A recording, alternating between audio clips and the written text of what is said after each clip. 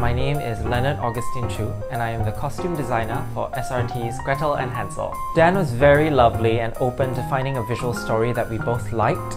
He gave me a few key words to start off: fun, friendly, youthful, energetic, cat in the hat, famous 5, English countryside. We decided to base our silhouettes kind of in the 1930s and 1940s. And from there I began a process of making the design my own.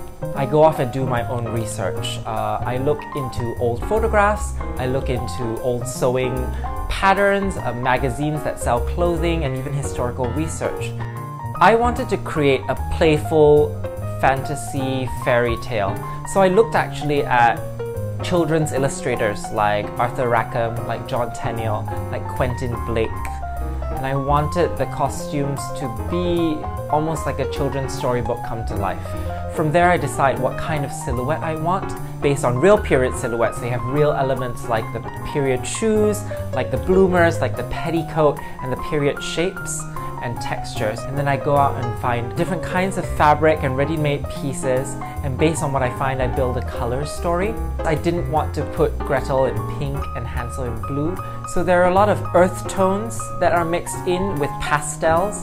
I definitely wanted our costumes to be something really fun to look at for both adults and children. I wanted them to move very excitingly, so they have multiple layers, and when they're moving on stage you might get a peekaboo of a different color or a different texture. So if you look at Hansel's sweater vests, there are little sheep on them, there are little bugles.